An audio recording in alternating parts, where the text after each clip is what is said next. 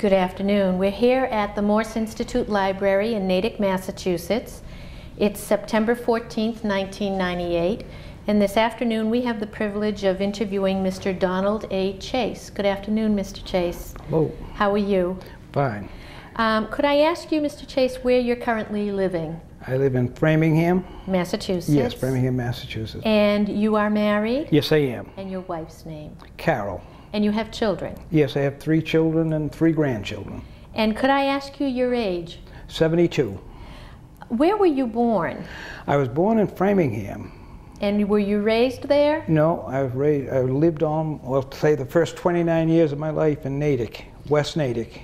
And what was it like growing up in West Natick? Oh, it was a great town. The whole town was great. I mean, it was all seemed to be divided into like sections: West Natick, East Natick, North Natick, and South Natick. And they were, every section had a big field for playing baseball in, football.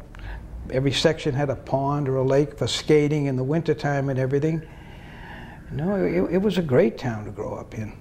What do you see that's so different now in Natick when you come to visit versus growing up here back in your youth? Well, there's so many more people now and so much more traffic. I mean, gosh, when I was a boy, they were still using horses. So instead of, just wasn't that many vehicles around and everything like that. In West Natick, growing up, there were some farmland. Oh yes, it was all wide open space, farmland and nurseries, tree farms and things like that. We roamed all over the place. What was your family background? Did you have brothers and sisters? Yes, I had 2 brothers, 2 younger brothers, and 3 sisters. 2 of them were older and 1 was younger. And what did your dad do? He was a painter. And was your mother a working mother or housewife? No, with the 6 kids, why, she was kept pretty busy around the house. What made you decide to enter the military? Well, World War II, of course, was on, and everybody else was going into the service, either voluntarily or being drafted or something. And when my turn came, why, I just went along because I was happy to go. Were you drafted or volunteer? I was drafted, yes. What year was that? Do you remember? Yes, it was May 1944. And what branch of the service? I went to the Army.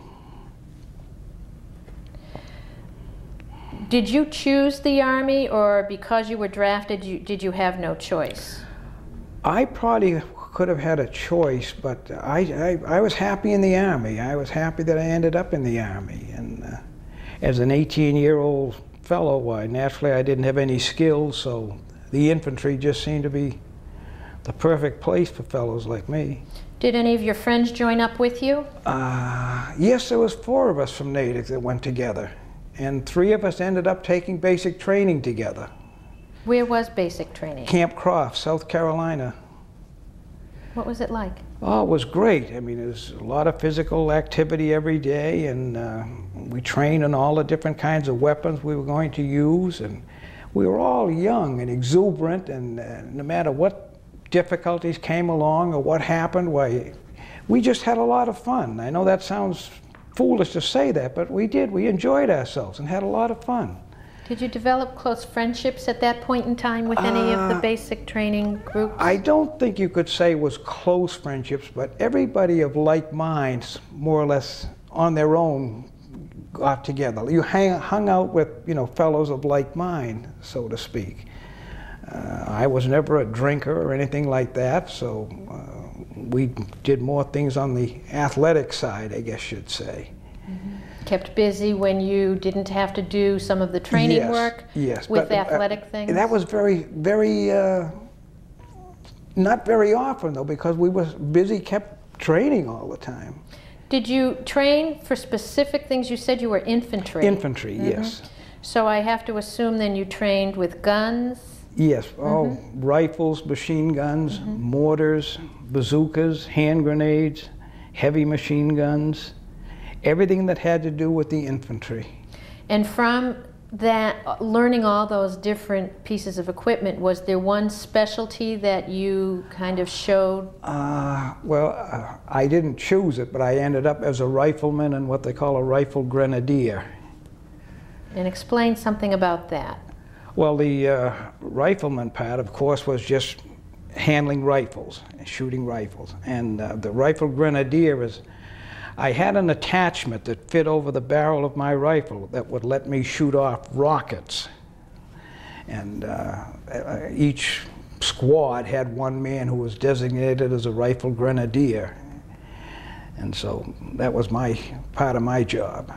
Was it because you showed specific prowess in doing? No, it just happened to be the way it came about, that's all. After basic training, what was your first duty station? I was sent to Camp Butner, North Carolina, as became part of the 89th Infantry Division. And how long were you there for? Oh gosh, I think I joined them in late October of 1944, and then we went overseas, got ready to go overseas in December 1944, and I was with them till the end of the war. And when you got word that you were going overseas, were they clear on where you were going? No, we never had any inkling of where we were going. Mm-hmm. No inkling whatsoever. And in keeping in contact with your family back then, did you have time to tell them that you would be going overseas? I think I did. I know a couple of days before Christmas, the company commander gave everybody 48-hour passes who wanted them.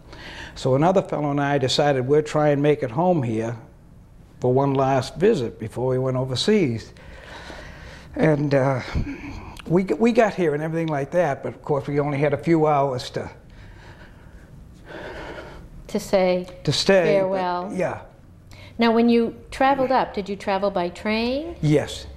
Yes, the trains were mobbed at that time too, and I know we waited about 3 hours down in Durham, North Carolina, trying to get on a train, and finally, as a train was pulling out of a station going real slow, this colored fellow inside the colored section of the train raised up the window and motioned us to come like this, so we jumped in or dove in through the window, and he pulled us into the train, and that's how we got to Washington, D.C.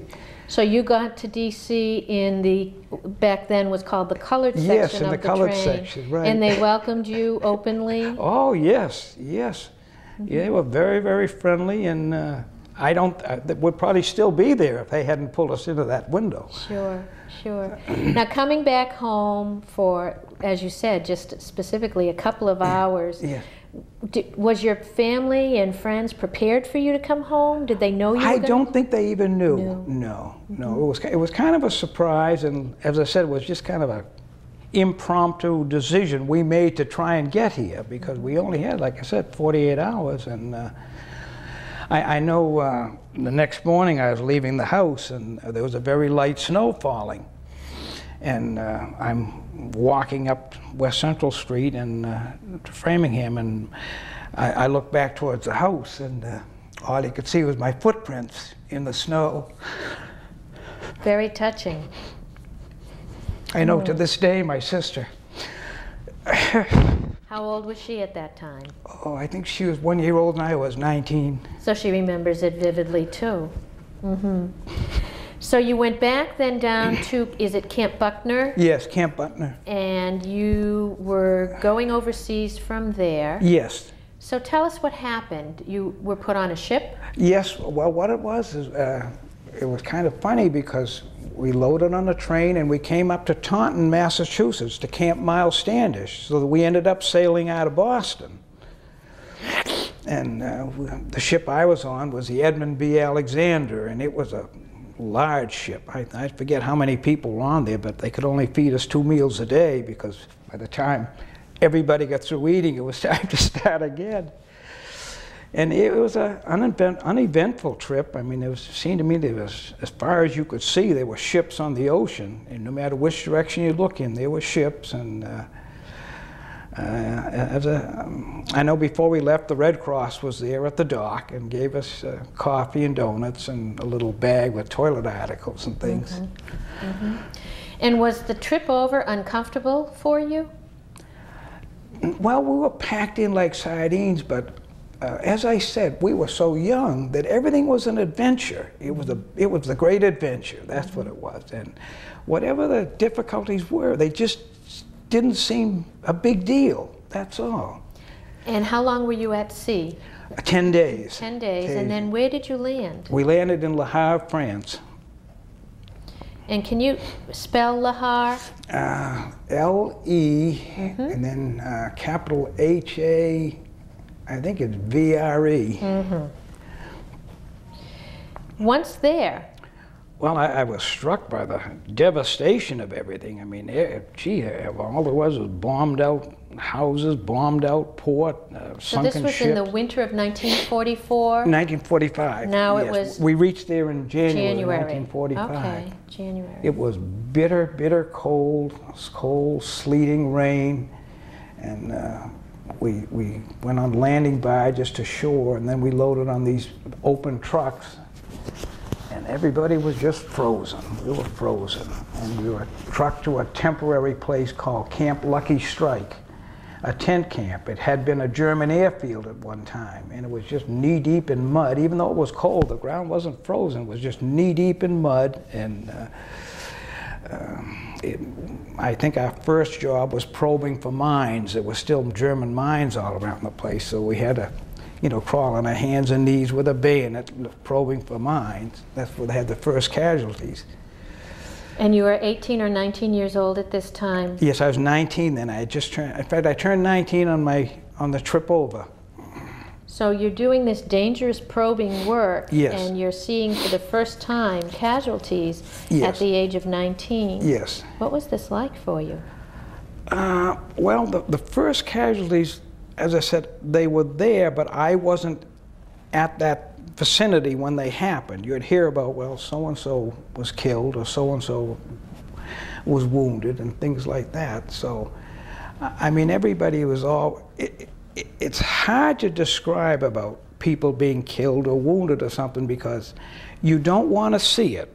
It is hard to see it, but at the same time, inside, you're glad it isn't you. And that might sound harsh or something like that, but that's just how it is. You don't want anybody to be hurt, but at the same time, always, glad that wasn't me. So. Were you afraid at that point? Not really. I don't think I was afraid. I think because everything was so new, and when you're that age, you're indestructible. You're really indestructible. You always think that it's going to happen to somebody else, not you personally. Mm-hmm. And so you just kind of go along with the program, so to speak. Now, you said you took a small shovel type of instrument for digging? For mines? Mm-hmm. No, there was the bayonets that fit on our rifles. It was like a long knife. And you just go along and you stick it in the ground at a very shallow angle. When it hits something solid, well, then you very carefully brush away whatever dirt or mud is there and mark that mine. And then they have fellows who come along after you who are trained to dispose of these, get them out of there. We just had to find them. Find them and mark them. You find them and mark them, yes. So on a typical, say, afternoon, if you had this job to do, how long were you out? And were you in fields? Were you in towns? We were in a field. As I said, it had been a German airfield. Mm-hmm. So there was a part of it that was a hard surface landing strip for airplanes, but the rest of it was like a big field or something. So how long would you be out there searching at one time? You might be there for 4 hours or so. And then once you got back to your tent area, were you exhausted? Was it emotional? Well, you were kind of wound up. You were wound up, and it was nice to, whew, glad that's over with, and hope it's somebody else's turn tomorrow or something. Mm-hmm. But they always had something for you to do, so you didn't have much time to, worry about too many things because you were always kept busy doing something, mm-hmm. always. And how long were you in that area of Le Havre? I think we were there approximately 4 weeks, something like that. And then from there, what happened? Then they loaded us onto cattle cars, and we went to... I'm sorry, let's just fix this 1 second and try not to touch it. Okay. Okay. Sorry. And we went to Luxembourg, the city of Trier in Luxembourg. And that's when we first went into combat in Luxembourg. And tell us about that.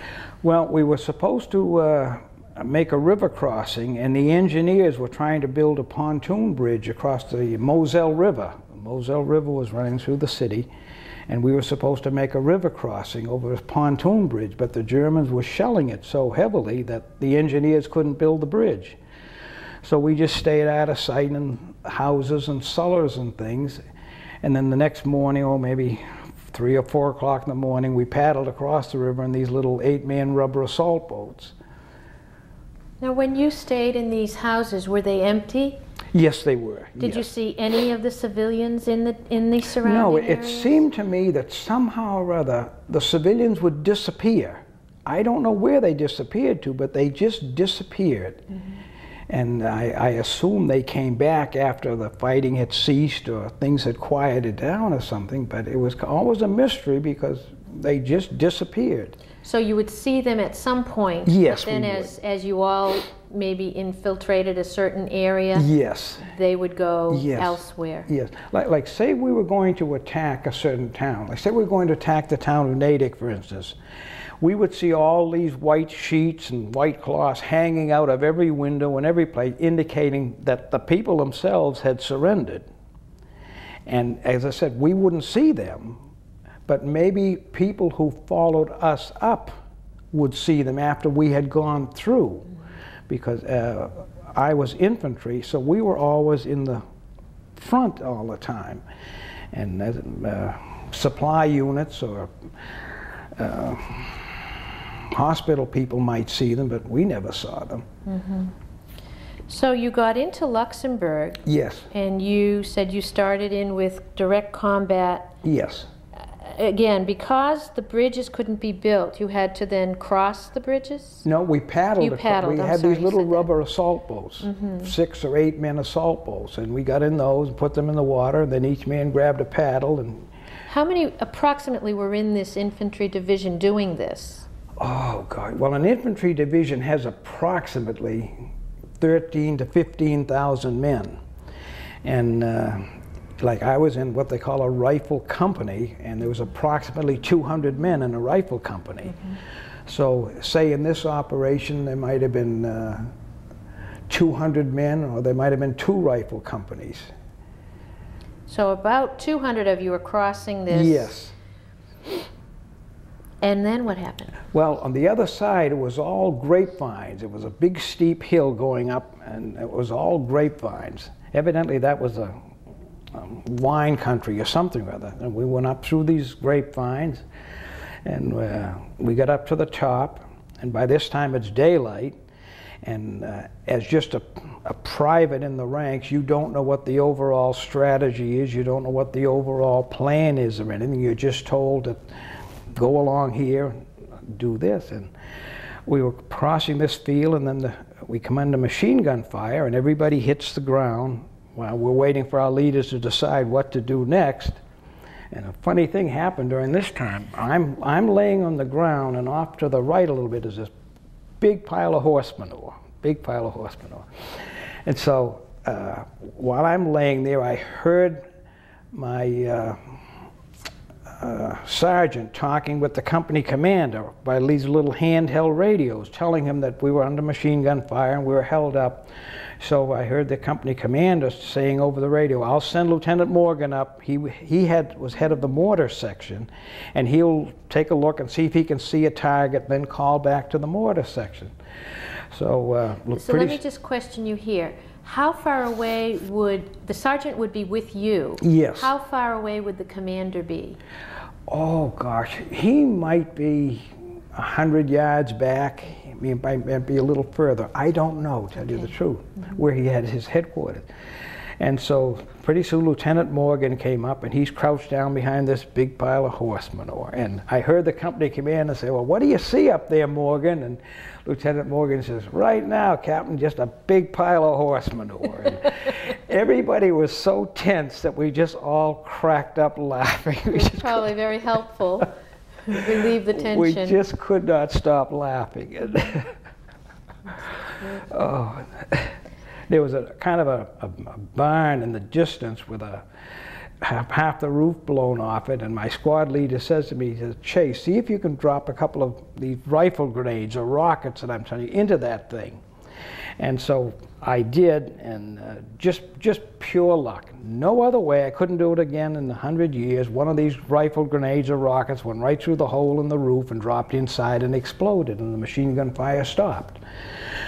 So we got up, we're moving forward again, and pretty soon someone who was in another squad who was closer to this old barn says, hey Chase, there's a couple of dead krauts in there. So whether it was my rocket that got them, I don't know. But have you thought about that at all? Well, naturally you think, hey, that's somebody's father, a son, a brother, or something or other. But as I said, it was done from a distance, so that's easier than face to face. Could you tell, this was probably, as you said, a vineyard. Could you see any kind of beauty there, or was it just total devastation? I can't recall one thing of beauty. Not one single thing of beauty. At that time of year, it seemed to me I had this impression of a day like this all the time, just gray and just lousy. And cold. Cold, yes. Yes, I don't think any of us thawed out till about June or July. And that's a good question, thing of beauty. I can't recall anything of beauty. No, I can't. So you kept moving forward. Yes. And you still didn't know quite where your destination was. No, no. All I know is our division was part of General Patton's Third Army, and we were more or less in the center of Europe. I can't really recall some of the towns we went through, in Germany even. So you went from, did you ever see General Patton? No. Did you ever hear stories about him at all? I don't even remember that much. I really don't. Now I know this is going to sound crazy, but it's a God's honest truth. We had to wear neckties. Every day? Yes. In General Patton's Third Army, you wore neckties. Along with the rest of your uniform and, I would assume, warm coats? Yes. Yep. He wanted a formal army. I don't know what it was, a form of discipline or what it was, but we wore neckties. So did that differentiate you between your group and other groups, that as soon as they saw you coming with neckties, they would know you were part of Patton's army? Yes. Really? Yep. Very interesting. Yes. So going through Luxembourg, tell us then what happened in future. Well, as I said, we would be going forward all the time, and again, I can't tell you any real direction other than we were heading eastward, generally eastward, to eventually meet the Russians.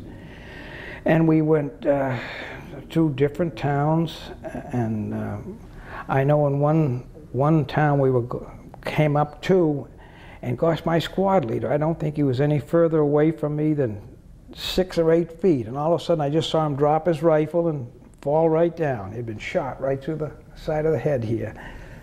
And how old a gentleman was he at that time? How old?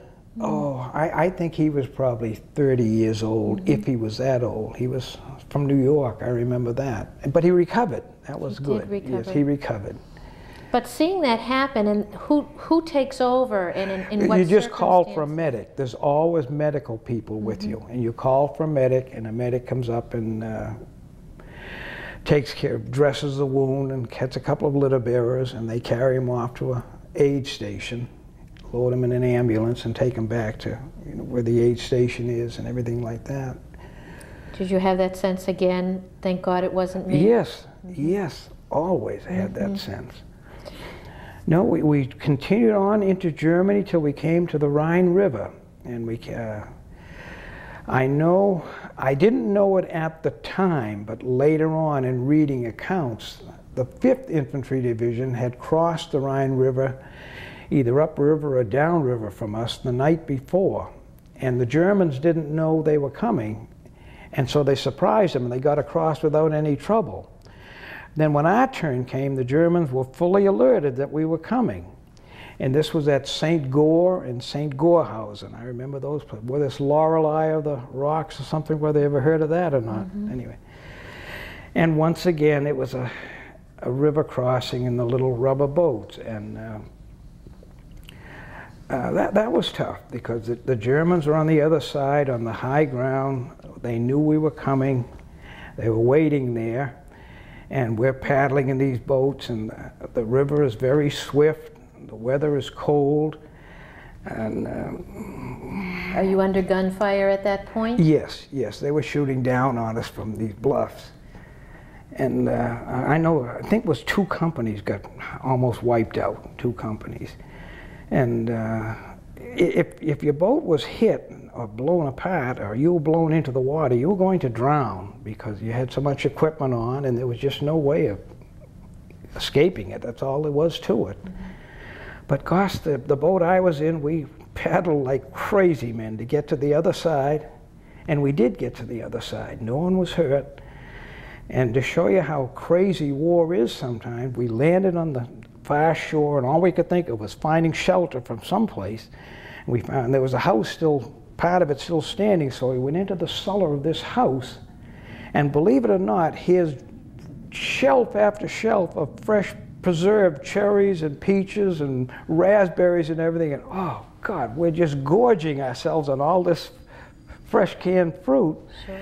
And afterwards I'm thinking to myself, how can you explain to somebody you're going from one moment of sheer terror to something like this, gorging yourself on food and taking a bite of this, oh that's no good, and throwing it aside. Totally unexpected. Totally unexpected. The experiences from the extreme spectrum, it's just hard to explain. And you can tell things that people just can't believe, probably, but it's true. It's true. And we just kept on attacking all the time till we finally got up into Czechoslovakia. And we were told to wait, to stop there, not go any further, because the Russians were coming to meet. And I never did get to meet any of the Russians, but they did meet some other unit. I think it was the 69th Division. So you were originally going to meet the Russians? Yes. And your unit didn't? Maybe elements of my division might have met the Russians. I don't know for sure, but the part of it I was with, we did not meet any Russians, no. And getting into Germany, and then getting into Czechoslovakia, did you see any of the residents, the non-combatants, during any of that time either? Yes, we did. Yes, as I said, they would disappear, but then they would come out, because like say we took a town, and then my company might be recalled to go to the rear for some reason or other, while another company took our place, because they rotated the unit, so that this unit would be the lead unit one day, another unit would be the lead day, so you're rotating all the time. So you would see some after a while, but not too many people. But there was no real communication or contact with them? No, not really, no, no. So then how long did you stay in Czechoslovakia? I don't know exactly, because we were up there, I think, when the war ended, and I can't tell you. I really can't tell you. So you were there for a number of seasons then, seeing some seasonal changes into the spring? Yes, let's see. We landed there in January, and this was, I think, May. At this time it was May. And I know we weren't there too long, because our division was, again, shipped back to France. And then how long were you in France? At that point, did you get a sense the war was? Yeah, the war was over then. It was over then? It was over then, yes. You remember the day you heard that the war was over? That's surprising. I don't remember a thing about it. I remember hearing about President Roosevelt's death, but for some reason all those things are very vague in my memory. I know we went back to France, just outside of Le Havre, where we first came in, and our division was, different parts of the division were sent to different camps to operate these camps for other troops who were going home. And I spent must have been the next 2 months back there in France. And then I was sent to the 83rd Infantry Division in Linz, Austria on occupation duty. So that was an entirely different set of circumstances. Yes. Before we get on to that part of your experience, what were some of your greatest challenges during combat? Well, I think to force yourself to keep moving while someone's shooting at you, or someone's dropping artillery shells or mortar shells on you, because your instinct is to find a hole or find some place to hide behind or get out of sight, so to speak, but you can't do that. And so it just takes an awful lot of willpower. Of course, you don't want to be the one that doesn't move, and you don't want anybody to think you're a coward or anything like that. But it does take quite a bit of willpower to keep going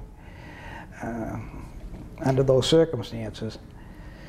So now the war is over. Is your assumption to feel a little more relaxed? Oh, yes. Oh, yes. And you're in Austria?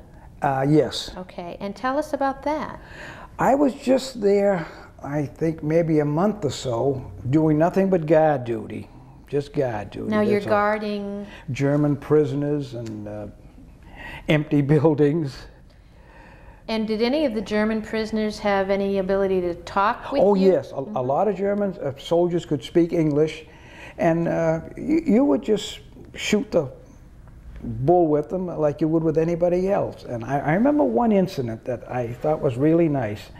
Another fellow and I were guarding this large enclosure of German PWs. As I said, the war is over, so there's no animosity anymore or anything like that.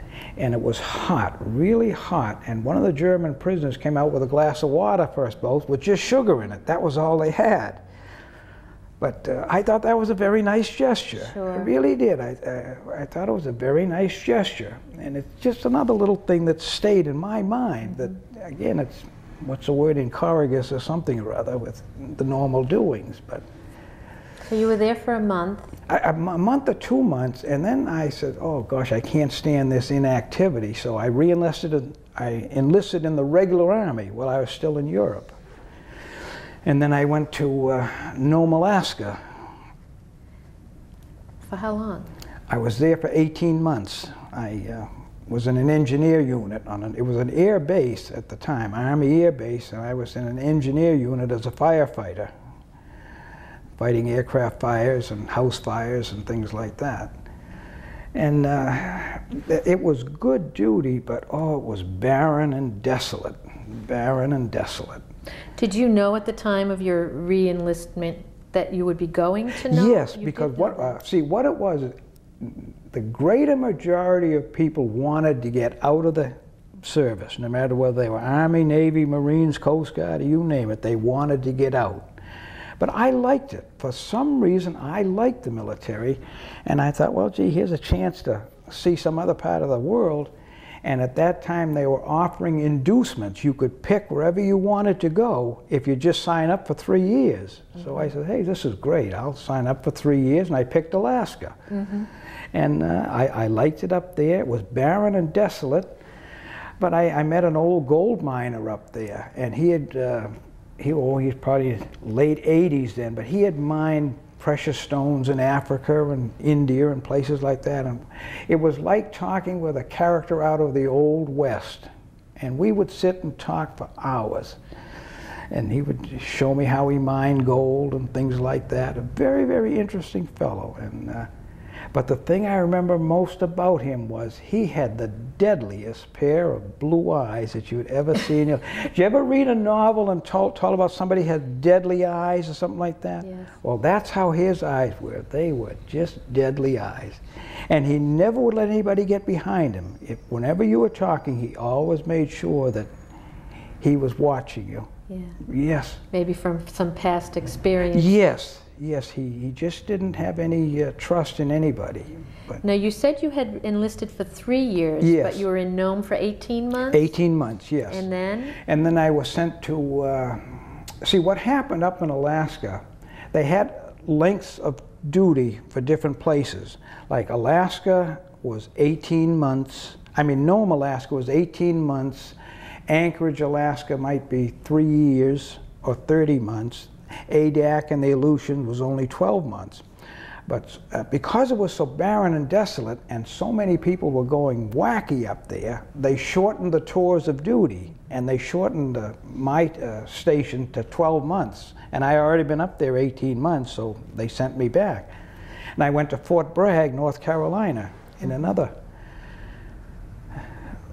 firefighting unit. And is that where you completed your enlistment? Yes. So at this time now, you're probably in your early to mid-20s. Yes. Still single. Yes.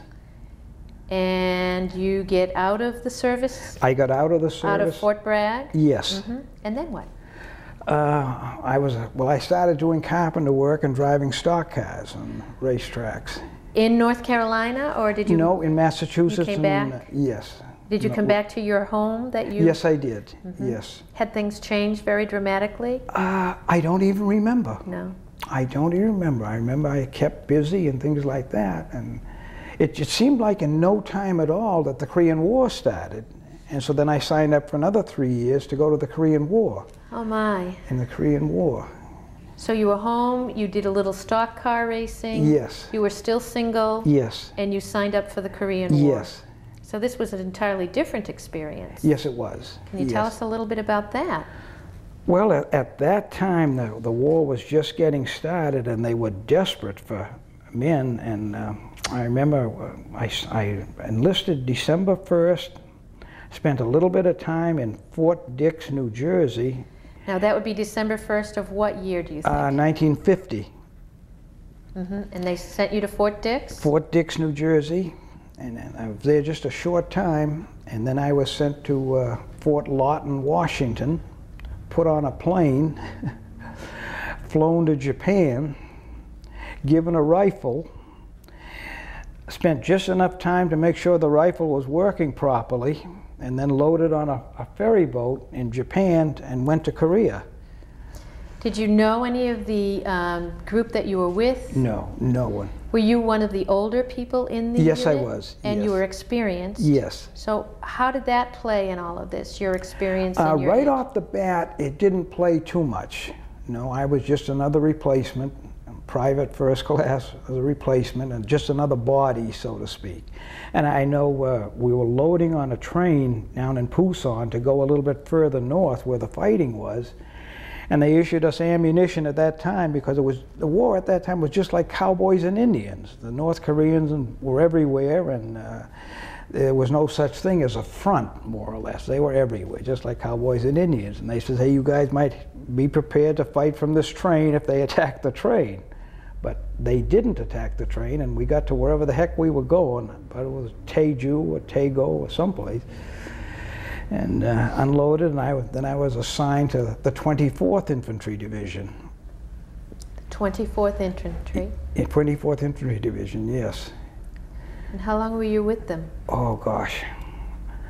I joined them, I think it was January 1951, and then I was sent home because of wounds in June of 1951. You were wounded in action? Yes. And I remember this very well. March 13th, I was shot through the leg, upper part of the leg. And then in May, I caught a piece of shrapnel in the hand. And then in June, I was shot in the neck. It broke my neck, left me semi-paralyzed. Really? Yes.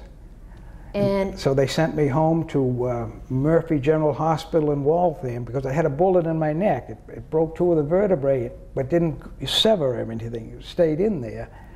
I still have the bullet at home. Oh, I still have the bullet at home. You do? Yeah, the doctor saved it for me. So you were partially paralyzed? Yes. In your second combat duty? Yes. And prior to being sent home, Was there hospitalization over there? Well, the first time I was wounded, I was sent to the Swedish Red Cross Hospital in Pusan. Oh, wonderful place. You couldn't ask for anybody to be any nicer to you. Just a great place. And when you mentioned you were partially paralyzed, where? Well, from the neck down, yes. Did you think at that point in time that it might be permanent? Obviously it wasn't. No, no. Again, for some reason I had that belief that I might be hurt, but I was not going to be left over there. I really did. I had a tremendous belief that somehow or other, no matter what the heck happened, I was going to be okay. Now, what was the prognosis of the doctors that you were seeing? Well, as I understand it and remembering back, the biggest problem was trying to get the bullet out. It went in underneath my jaw here, right through here, and ended up breaking the 4th and 5th cervical vertebrae in my neck, but staying in there. And for some reason, the doctors could not take it out the way it had gone in. And they eventually flew me to Japan, and they'd have consultations at one of the hospitals there. Then from Japan to, I think it was Wake Island, more consultations. Then to Hawaii. Then to, I think it was Travis Air Force Base in Texas, I think it was, or it might have been California. And all these consultations on how to get the bullet out of my neck. I don't know why, or anything like that. And as I said, I ended up in Murphy General Hospital here in Waltham, and they cut through the side of my neck and took it out through the side of my neck. Now, through all of this, what is your family hearing? Well, they just get notices that, you know, Donald Chase has been wounded and expect to recover and so on and so forth like that.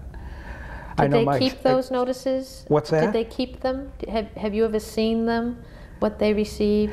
My sister might have the telegrams. When I went in the service, I pulled everybody. My next of kin was my sister. I wanted to spare my parents any kind of unpleasantness or anything like that. I figured my sister could, if something happened to me, my sister could handle it better than they would. And so she might have the telegrams that they sent her. I don't know. What did your family think about you re-enlisting? Well, they were very disappointed, I guess. Very disappointed. Did they think you were playing with fire, so to speak? No, I think that at that time, all children were expected to go to work, contribute to the family welfare and things like that. And I was just kind of an independent spirit, so to speak. Sure. and an adventurer, I guess you might say. Were you particularly religious? Not really, no, no. I mean, I believe in God and everything like that, but I don't think I was particularly religious. Because after I took the bullet out of my neck, I was sent to Fort Benning, Georgia, and then to Fort Bragg, North Carolina, and then I decided to go back over again. So I went back over again in 1952. Back to Korea? Yes, with the 3rd Infantry Division. And this time the war had changed. Instead of being a war of cowboys and Indians, now it was like World War I. We had a trench line from the east coast of Korea to the west coast. The Chinese had a trench line paralleling ours from the east. And it was like no man's land in between. And you'd go out at night to try and catch them, or they'd come out at night to try and catch you. And we had a few occasions where, you know, things get kind of scary like and everything. So do you consider yourself a career enlistee? No, no, no. As I said, I was young and foolish, and I'd read too many adventure books, I guess. So on your second tour of Korea, you were there from 1952? No, I was there, I went over, got there in November of 1952, and I came back in, I believe it was October of 1953. How old were you at that point? Let's see, 27. 27 years old. Yes. And you come back to the States? Yes. Well, what happened is I got wounded the day before the war ended again. A mortar shell dropped in on us and wiped out a couple of guys and blew me up in the air, and kind of tore me apart a little bit. And so they sent me home a little bit early to be discharged because my... And these wounds were? This last wound, I had the side of my head torn open and then both legs were torn open. But nothing that couldn't be fixed? No, nothing that couldn't be fixed. I mean, I still carry a piece of metal in my head and I have bullet fragments in my back, but I mean, nothing that couldn't be fixed or prevented me from, you know, doing my work and everything like that. So, do I assume, I don't like to assume anything, that you have Purple Hearts? Yes. More than four one? of them, yes. 4 Purple Hearts? Yes. Do you have them tucked away or on display? How do you? Well, I gave one of them to my sister's boy, and no, I don't display them or anything. I just have them in a drawer in the dresser someplace. Have you ever been written up in any articles because of all of your experiences? Well, I've had a couple of short stories published. One by in the American Legion magazine. They solicited stories of combat experiences. So I solicited a story of my crossing of the Rhine River, and they published that one. And then an author by the name of Donald Knox published a book on Korea, and I've got half a dozen short stories in that one. And then I belonged to a couple of this group called the Outpost Harry Survivors Group, one of the last major battles in Korea, and so one of the guys said, let's have a little reunion of the survivors of that battle. So I belong to that group. So do you still keep in touch with some of these gentlemen? Oh yes, my company commander and I from World War II exchanged Christmas cards until he died 2 years ago. I still keep in touch with my platoon leader, Lieutenant Nestor, and a squad leader from World War II. We exchange Christmas cards. And yes, we communicate back and forth between different fellows. So you come back at the age of about 25, having been wounded numerous times with 4 Purple Hearts. Yes. What kind of life did you lead after that? That sounded not only exciting, but a little crazy. Well, I went back into auto racing. You did? Yes. I went back into... So you're an adventurer. What? You were an adventurer. Well, at that time, yes. Yes. And still single. Yes. Back into auto racing. And how long did you do that? I think I stopped racing in 1958. 1958. I was married by then. I was married in 1955. And did you know your wife beforehand? No. How did you meet her? My brother, she was a friend of my brother's wife, and they introduced me to her.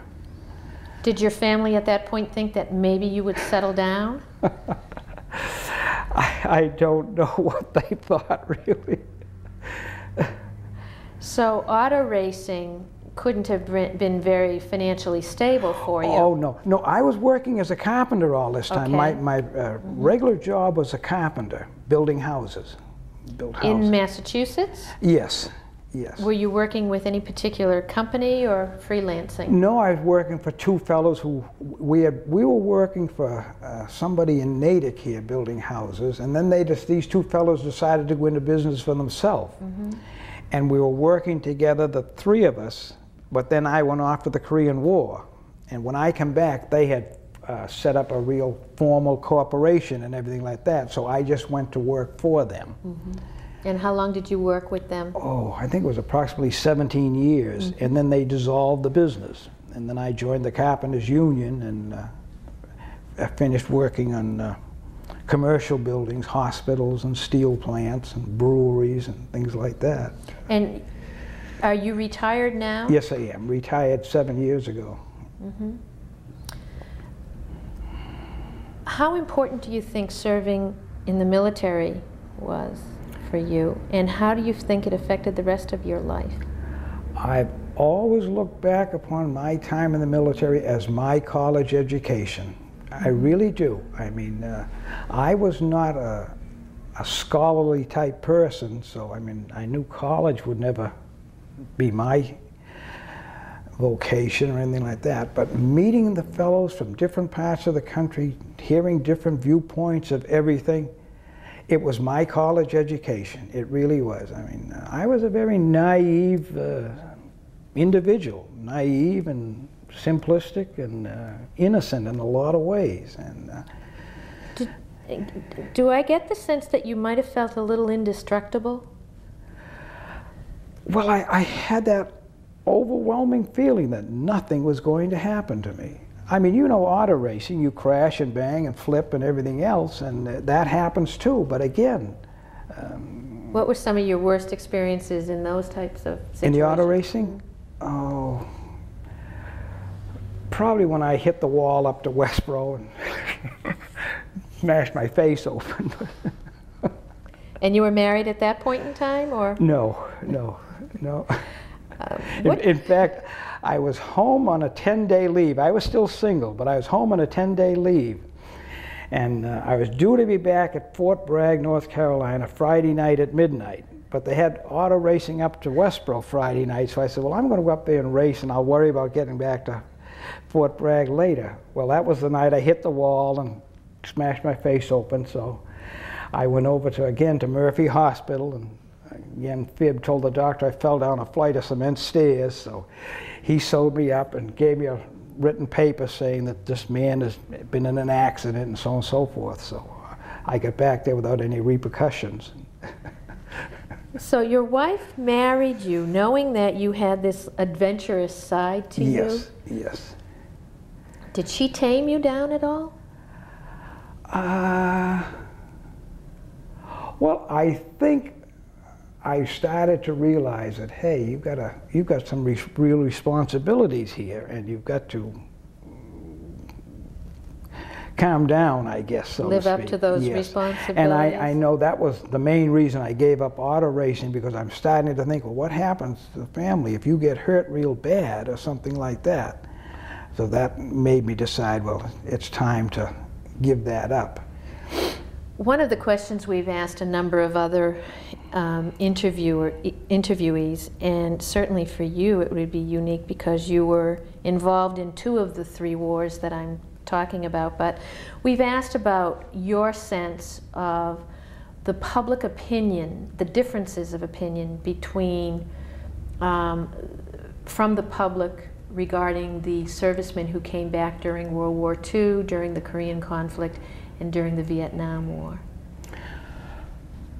Well, the best thing I can say is that everybody who came back after World War II was received with open arms, open arms. I mean, there was parades and celebrations and a tremendous amount of fanfare, so to speak, and everybody was just welcomed with open arms.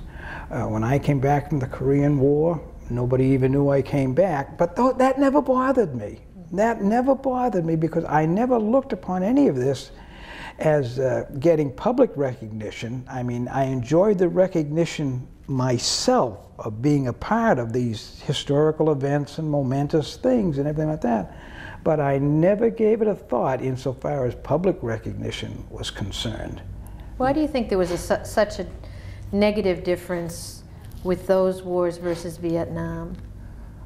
Well, I think that somehow or other the mood of the country has changed so that people don't really realize what a great country this is. This is the greatest country in the world, and you can talk to any serviceman who's been to any other parts of the world, and they will tell you that this is the greatest country in the world. And a lot of people who are in positions of power or influence, for some reason, don't realize that. They really don't realize that. And gosh, I think that's the big problem, the big problem. I also ask, and I think you have a poem that you read, Yes. that one thought or memory that you would like to share with family. Perhaps you would like to read this at Yes. this point in time? I don't talk too much about my experiences or things that I've thought or undergone or things like that, because a lot of people don't care, a lot of people would never understand. But I do quite a bit of writing, and I put a lot of my thoughts and feelings and experiences into poetry. And I have several of those poems, and probably that's the best way for me to end this. That would be wonderful. Okay. And I call this one War's Legacy. From boyhood to adulthood, many changes take place, but the scars left by war are never erased. When you answer the call and become part of the fight, then you learn of war's horror with all of its fright. How the shells crash down with a chilling sound while you crouch in fear in your hole in the ground. How the bullets zing or whistle past while a friend slumps down and breathes his last. The enemy soldier, just another man, doing his duty as best that he can. No glory exists in the gruesome sight seen, haunt you forever and become part of your dreams. When at last it's all over and you sail for home, you carry the scars that are yours alone. Scars on the outside, easy to find. Scars on the inside, etched deep in your mind. The years pass by and memories fade, but thoughts still turn to the friends you made. To those who survived it and to those cut down, who today rest quietly in their spot in the ground. Thank you so much. Okay. I mean, everything I've said is from the point of an infantry soldier, the guy that wears the blue piping on his cap. Well, we appreciate you coming in today, and you have certainly had quite a number of stories to tell us. Thank you. No, I appreciate being able to get it out. Sure. Now, if you just sit 1 minute.